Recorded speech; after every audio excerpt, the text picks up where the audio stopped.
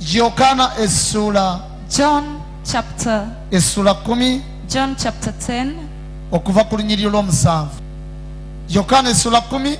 John chapter 10. Okuva ku lunyiriri lw'omusanvu. From verse 7. Tugenda okusoma. That is where we're going to read. Abalina Bible mwebale nnyo Mukama bawo. Those with Bibles, thank you very much. May God bless you. Kubeera active. Thanks for being so active. Omuntu w'omumanyira nti ayingidde mbusamize. How you realize that someone has started w'omanyira nti gundi amaliridde okusamira. So someone is omulaba mugula mbugo nsaasi biki. Native functions. You see kati calabashes. Kwe balina okutegeera nti omaliridde. And even you, mubyobulokole. How people can know that you are surely determined to be born again is by buying a Bible. Hallelujah. Amen. Awo Yesu n'abagamba nate nti ddala ddala mbagamba nti nze mulyango gw'endiga. So Jesus said again, I am telling you the truth that I am the gate for the sheep. Olunyiriri lw'omunaana. Verse 8. Yesu ayongera n'agamba nti bonna abansooka baali babbi era abanyazi naye endiga tezaabawulira. All others who came before me are thieves and robbers, but the sheep did not but listen to them. Olw'omwenda. Verse 9. Agamba nti nze mulyango, omuntu bw'ayingira mu nze alirokoka, aliyingira alifuluma, aliraba eddundiro. He says, I am the gate. Whoever comes in by me will be saved. They will come in and go out and find pasture. Awo Yesu yali yeewaako obujulizi. There Jesus was giving testimony about himself. Kaakati olunyiriri lw'ekkumi atulaga emirimu gya Sitaani. Verse 10, he shows us the work of the devil. Gw'asindika Pasayiga mu Sitaani. You sending Pasayiga to the side of the devil. Yakozesa amaanyi ga That Sitaani. he uses the power of the devil to do whatever he does. Wulira omulabe Sitaani emirimu You hear what the enemy does. Yesu bw'agyogerako. How Jesus talks about it. Aga nti omubbi tajja. The thief does not only come wabula okubba n'okutta n'okuzikiriza. but to steal, kill and destroy. Waliwo gwe tutta. Do we kill? Have we killed anyone so far? Akulaze emirimu gya Sitaani. Yes, Sitaani bw'ati. Jesus has showed you the work of the devil and what it is. Ajja kubba. He comes to steal, kutta to kill n'okuzikiriza. and to destroy. Waliwo gwe tutta. Have we killed anyone? Omukono ogubadde gwakongobala. The hand which had got paralyzed, bwe gutereezebwa. once it straightens back to normal, will I have done wrong?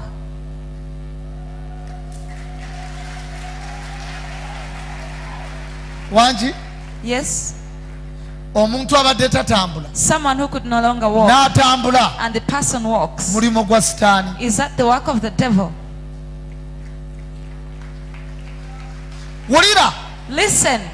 Yesu agamba atya? What has Jesus said? Agamba nze najja zibe n'obulamu era zibe nabwo obungi. That I have come in order that you might have life and life at its fullness. Abyawudde. He has separated them. N'akulaga nti emirimu gya Sitaani. And he has showed you that the work of the devil kubba is to steal, nakutta kill, nakuzikiriza. destroy. Omulimo gwa Yesu. The work of Jesus kukomyawo obulamu. is to bring back life. Obeere nabwo. And you have weeyagale nabwo. You have fun with it. The question is, Kati ekibuuzo kiri nti, wano tubasabira kufa? do we pray for you to die? Oba tubasabira kuba balamu? Or we pray for you to live? Kati lwaki onsindika mu Sitaani? So why did you send me to the devil? This is the word of Jesus Christ. Kino kigambo kibeera Yesu Kristo. Lengero oli agamba nti ati Bayibuli egamba. Look at someone saying, you know the Bible says banabbi b'obulimba that the fake prophets balikola ebyamagero. will do miracles as well. Bayibuli ekirekawo ebyamagero bya mirundi mingi. There are various miracles. Byamagero ki byali ayogera? What kind of miracles was he talking about? Tulabye abasamize bangi ng'ayita mu muliro. We've seen very many witch doctors going through n'akoleza fire. omuliro n'agugaaya. And they chew fire. Ebyo ebyamagero bya Sitaani. Those are the miracles of the devil. Teriyo kyamagero kya There's Sitaani. no miracle of the devil Nti Sitaani that the devil yawonyeza omuntu omulema healed n'atambula. a lame person and the person walked well. Ekyo kyamagero kya That Katonda. miracle is for God only.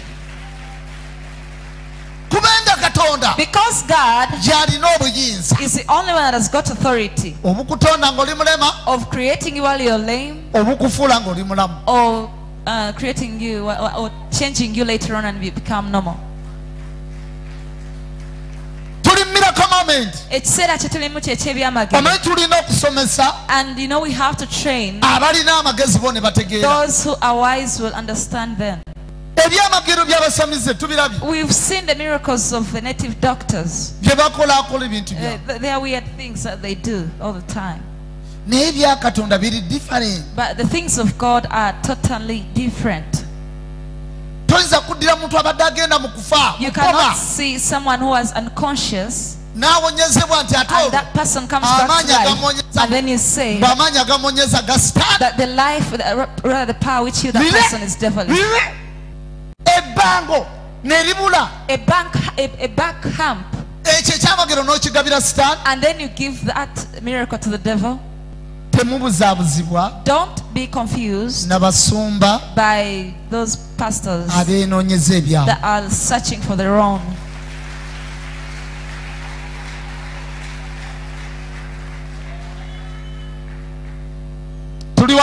Are we together?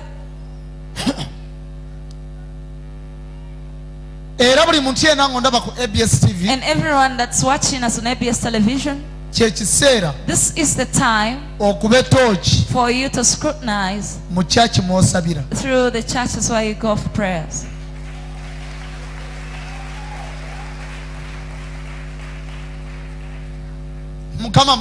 God is great. Those churches where you go to. The disciples of Jesus, when he was sending them, he never sent them to preach the gospel alone. He told them, Mark 16 or 15, somewhere there. I'll give it to you later. He said, go through the whole world, preach the gospel. Whoever accepted and is baptized will be saved. These signs should always accompany those that believe. You will always pray for the sick. You lay your hands on them and they'll be healed. Now, a church where you go to, look into it very well. Does he pray for people and they get healed? Or for him it's just on the gospel of sweat? Then there you know there's something wrong. Turn to your neighbor and say, today's topic. Today's topic. Avoid going somewhere where you live while you're starving.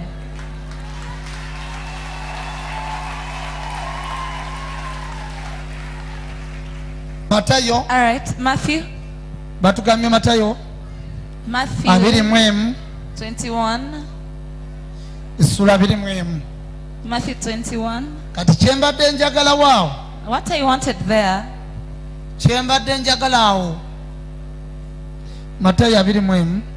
Matthew 21. Verse 23.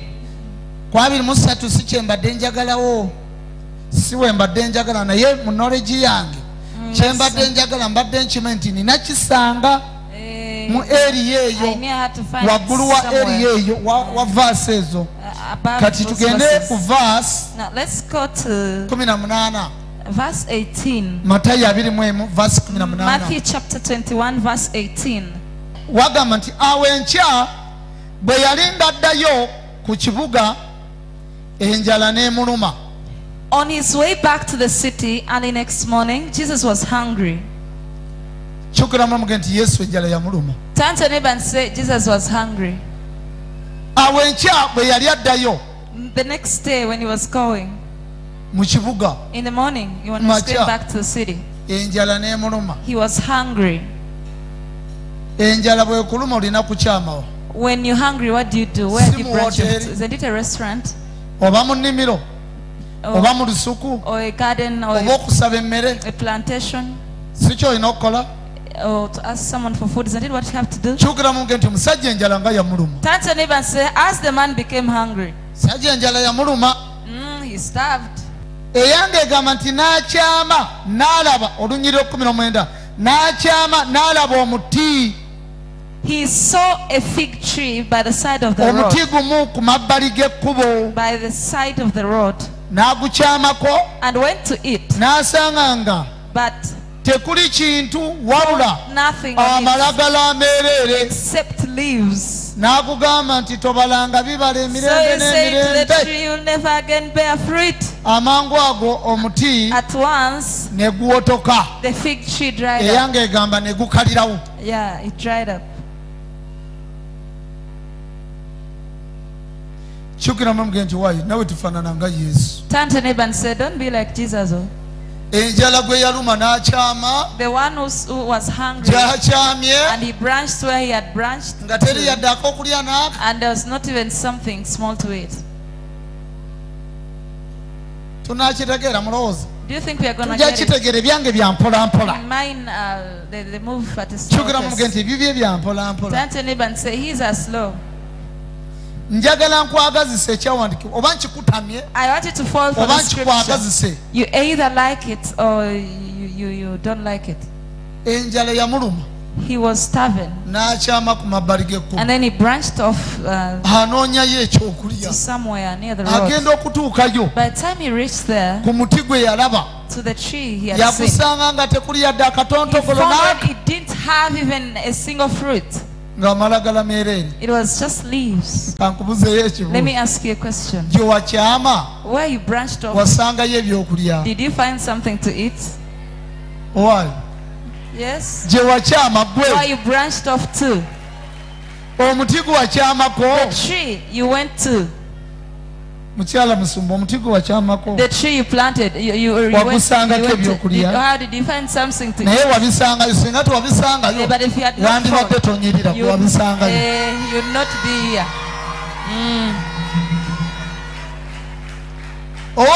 Yes. Jesus went to a tree looking for what to eat, asking for food. But he lost his journey. His journey was wasted. You people, you branched off to trees and you lost completely. A powerful anchor to Jesus. Glory to Jesus. Where you went off to, did you find something to eat? Or you also fell into a loss, you incurred a loss like Jesus. That is why you see, once you get to know the Bible and you get revealed, for you might read Jesus did miracles. He cast a tree because he had fruit. But there's a great gospel over there. You just read something small from the Bible and you get revelation. And then you get revelation. When it has a wide gospel, it has a great revelation. Turn to your neighbor and say, where you branched off to, did you find something to eat?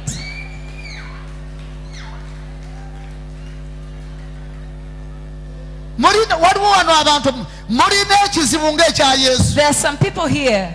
You have wherever you go and you're starving, you just lose. Wherever you go, you remain starving. You lose. That is why you see Jesus was angered. He reached the tree. He was starving. He looked at the tree and it has planted its roots. And it has not a single fruit. There are women here who have its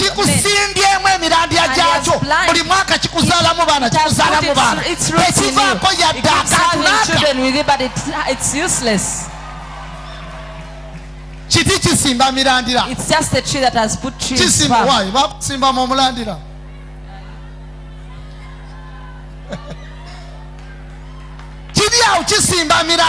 It's there planting it, farming its trees. It's expanding. And it's by the road. Jesus has now branched off. He wants something to eat. By the time he realizes, he saw what he thought was wise, what he thought had a future, what he thought had something. It was just there, an empty tree.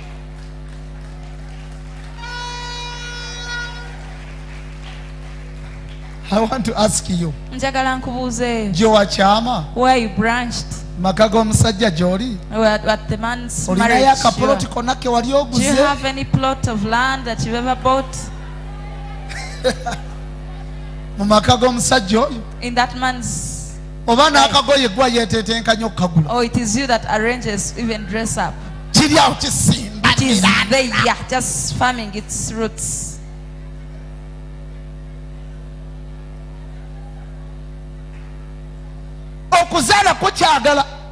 He wants children, but not even a single fruit.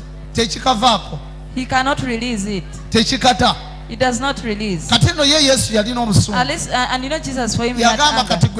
Said, now you fake tree, you're here. You're all swelling just like a sack. You're there. Empty trousers.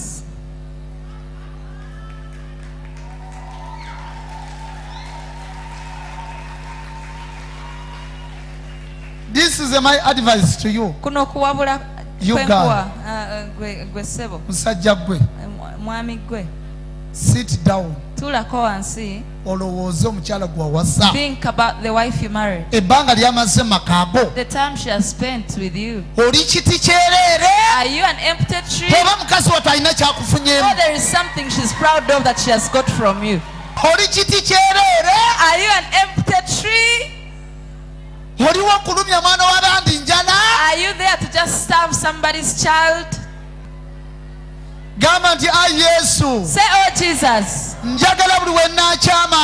want wherever I branch off to, I always find food to eat. I don't want to come back while I'm starving.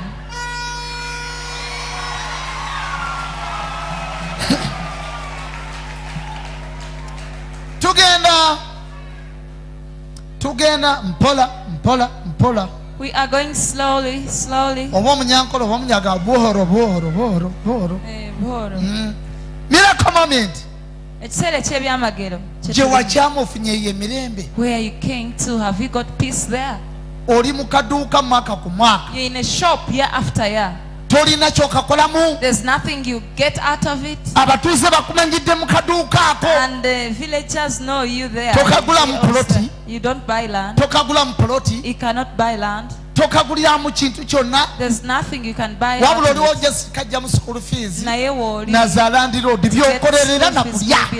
Landlord and food, daily food.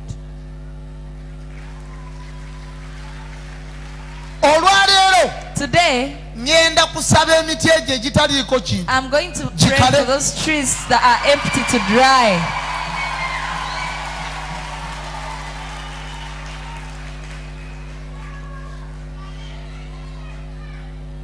You have to check your tree. You have to do research. Research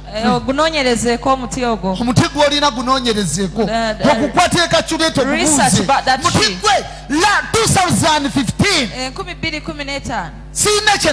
I didn't get anything from 2015. 2016. Nothing I got from you. 2007. Nothing going on.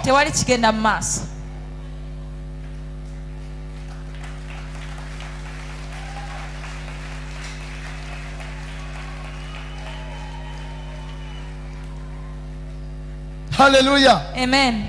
wandibanga gye wakyama. You might find where you branched. Wakyama ku muti mukalu. You branched on a dry tree. N'olinnya ennyonyi. You branched to a dry tree. N'ogenda mu nsizeebwe. You bought a plane, you go abroad. Naye nga ne gwe waleka e Uganda. But even the one you left back home akusinga okuba obulungi. is much better than wakyama wabi. That is a wrong branch. This is a time. Kino kyekiseera Katonda akukyusizeemu. for God to change you at once. Okyama awantu awali ekyokulya. You branch somewhere where there's food.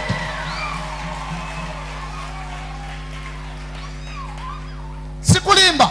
I'm not lying to Mukasi you. gw'olina ekizibu. You have a problem, you ladies. Okyama ku miti mikalu. You go to dry trees. Buli musajja ajja gy'oli n'awanvuya empale. Whichever man comes to you N'olowooza bona n'abaamako and gets the omugaso. trousers and you think that one's N'owunzika ng'enjala gyongedde you bwongezi. end up while the hunger has been added on to. Waliwo wano abakazi ng'oliko omwoyo gw'okusiibuza zipu. There are women here who have that spirit of saying goodbye nga to you with bakusiibuza a zip. zipu. They say bye bye to you with a zip. Bukeera ku makya teyakugulidde sabuni ayoza masuuka ago teyakoze eki asuze masuuka ago ne lukeera nga lusika empale. And then he gets up in the morning putting kale tujja kweyongera okulaba. See you together another time. Eno lusiba zipu. Tying the zip. Terukulekerawo yadde akantu n'aka. Not even a sing. Wali ku mmeeza. On the table. Kati ogwo muti mukalu. That is a dry tree. Maama afisa ogwo muti mukalu. That is a dry tree. Oli mukazi oli awo. You're a woman. Bakusiibuza zipu. And then they say goodbye to you with a zip. Olina omusajja okeera ku makya n'okuba engato n'ogolola engoyi ze n'empale n'omugololera n'omufundira ekyokulya n'alya n'agenda n'atwala ekibuto n'agenda. A full stomach and he goes. Ebintu ebirungi good things abikolera b'amalaaya. He does them to harlots. Hawakyama ku muti mukalu. That is a wrong tree. Kyekiseera Mukama abakyami awali emiti egijjudde ebibala. Trees which are filled with fruits.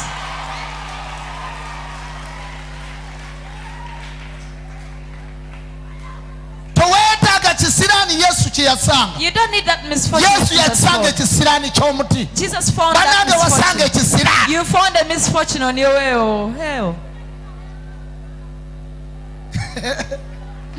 Bwekiba ekisiraani. If it is a misfortune. Wasanga ekisiraani. Musajja gwe. It's terrible. Mukazi wo yakusanga ng'oli kisiraani gy'ali oba akufunyeemu. Did your wife find you as a misfortune or she oli kiti kikalu? Are you a dry tree?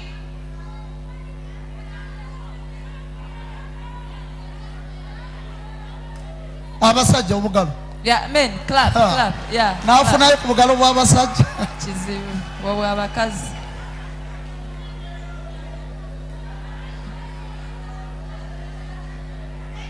Wakyama wa gye wakyama enjala tekuluma. Eri omukazi okumanya wakyama ku muti omukalu. There's a woman to prove he branched off the dry tree. To get 50 shillings out of the man, you have to lie him like 1,000 lies. You even bury your family until they are finished. You must announce your family members until they are finished. Now this time, that time I told him my paternal aunt. This time who do I announce? Kamubikire last born waffe. Our last born. First born Because I already announced the first born. Last born wange tata Nach. Tata Nach. Last born waffe munanga afudde. Kata weruwa yogereza. And then he starts. Kale se kwata ku sente ziri mu nsonda. Touch them the money which is there. Get 200,000 and go. Omala kubika. You have to announce someone first. For it to get a coin of your husband. Did you see a woman here? She came here in the unforgettable moments and said, Pastor. I said, yes. To get 50 shillings from my husband. Do you know what I do, Pastor? I said, no. There's a clinic I planned with, we make a deal. I said yes. I go and be admitted and they put drips on me which are fake. And then they told me, your wife find her not finding her. It is the same. And then it comes very fast. when I hear reaching the entrance, I wasn't, the condition wasn't.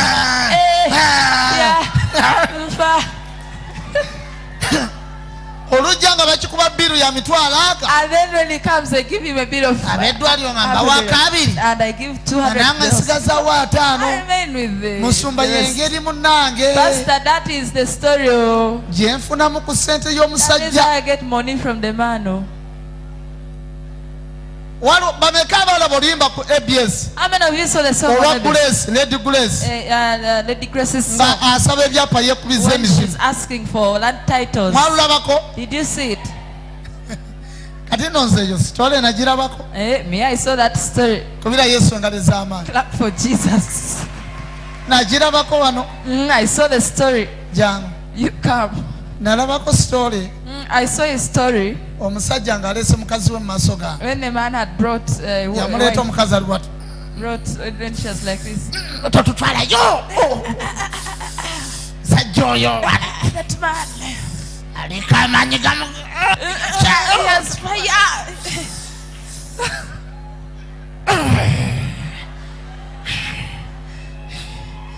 Ono natandika okwogera musumba mukazi wange mutambuza yogera speak jonyola musumba wuyo kwata microphone.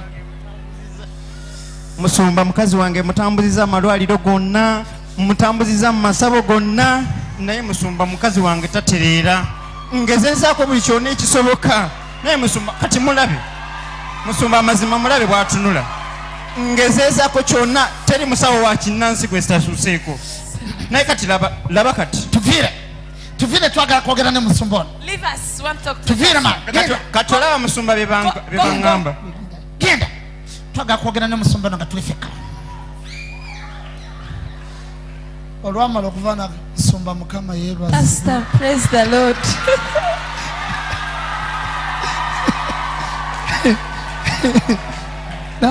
musumba mukama yeebazibwe. Pastor, praise the Lord. Amina. Said amen.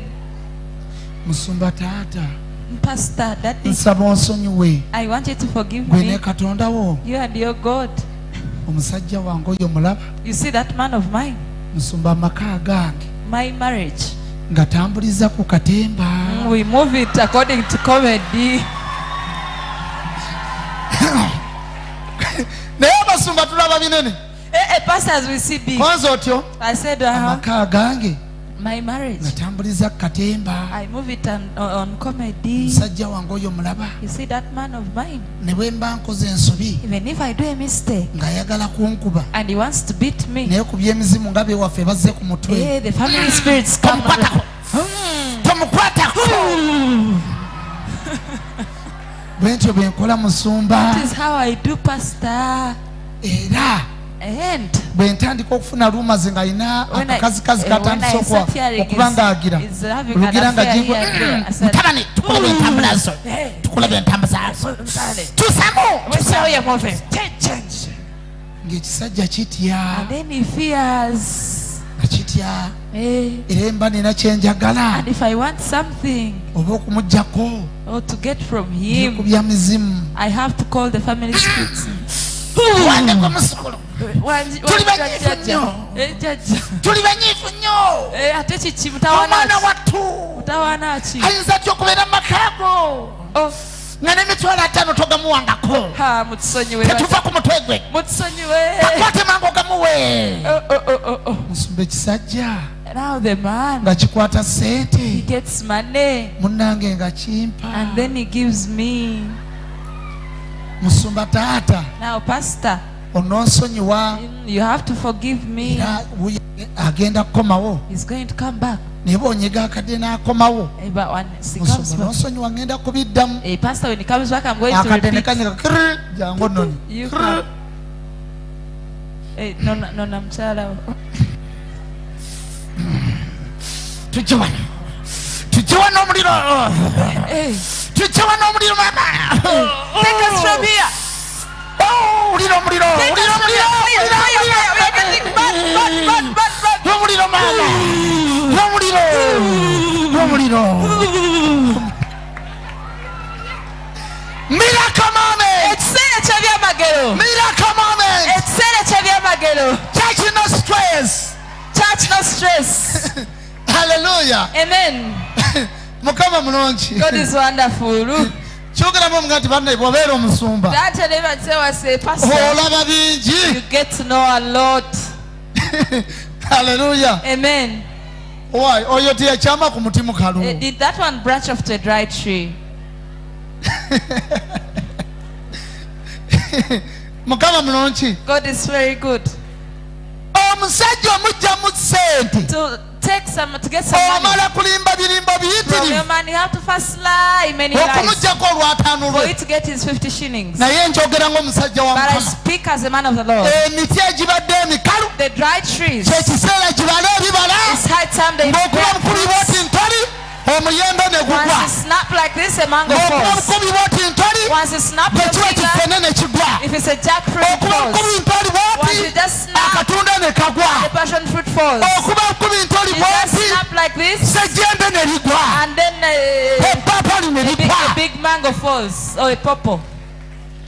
Chukura mu mugenti weetaaga omuti. Turn to your neighbor and say you need a tree ogubala ebibala. that bears fruit.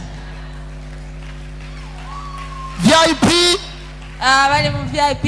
Mukama bawa omukisa. Yeah, God bless you very much. Nkyali ku kibuuzo. I'm still on a question. Gye wakyama. Why you branched off to? Ofunayo ekyokulya. Did you get something to eat? Oba osanga muti mukalu. Or you found a dry tree.